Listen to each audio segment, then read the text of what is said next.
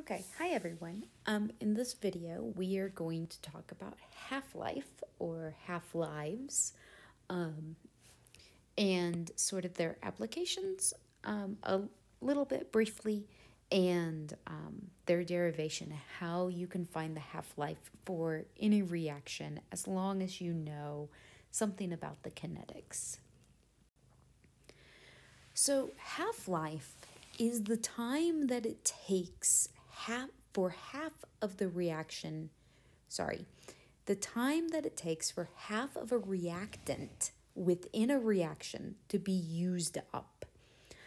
So often we talk about half-life in terms of radioactivity, but we have to remember that radioactivity is really nothing but a reaction.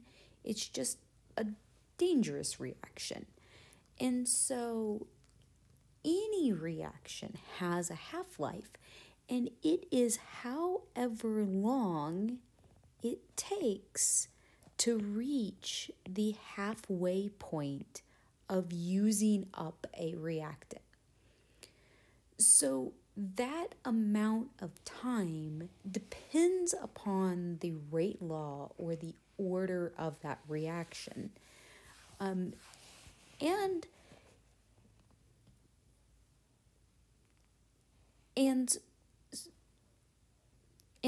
with that, we are going to learn how not only does it depend upon the order of the reaction, but it also depends upon the mechanism of the reaction, because it turns out that the order of the reaction and the mechanism are attached to each other.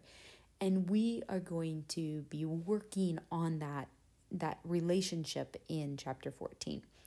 But for now, the key point is that this T1 half is the symbol that we use for half-life. So half-life is a time, and that time corresponds to the amount of dropping a reactant by half. Okay, so to figure out how to find the half-life or the time that is required, I'm going to go through the derivation as an example for a first-order reaction. But this process of the derivation works for any order of the reaction. And I would encourage you to work on figuring out what the equation for the half-life is for a second-order reaction. So to start off with, we start with the definition of half-life.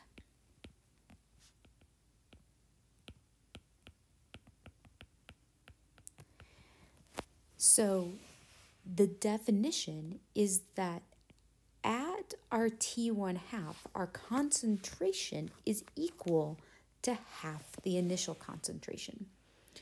We also I like to start with the integrated rate law.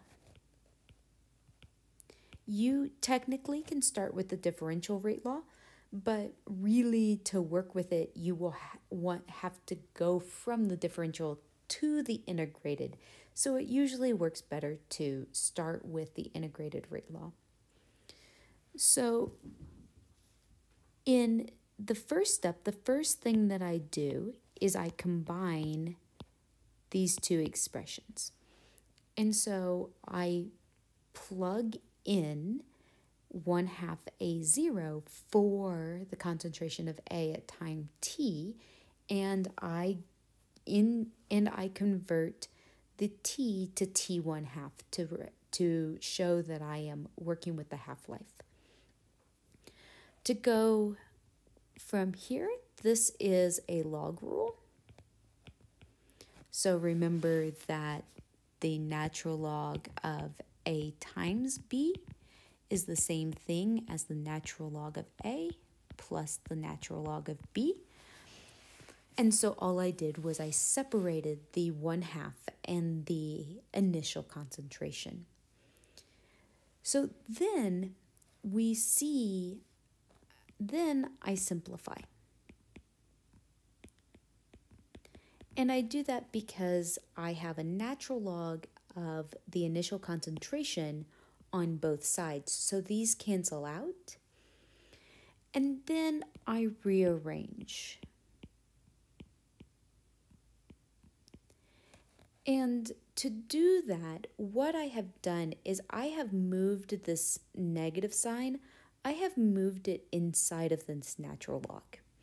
So remember that I can move this, if I have negative natural log of A, this is equal to the natural log of A to the negative 1, which is equal to the natural log of 1 over A.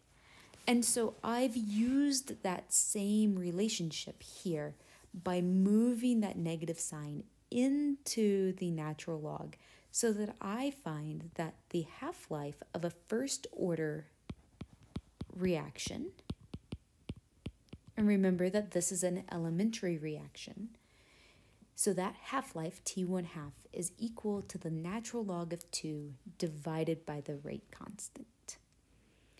So the process of finding the expression for the half-life of any order of reaction is going to be the same thing.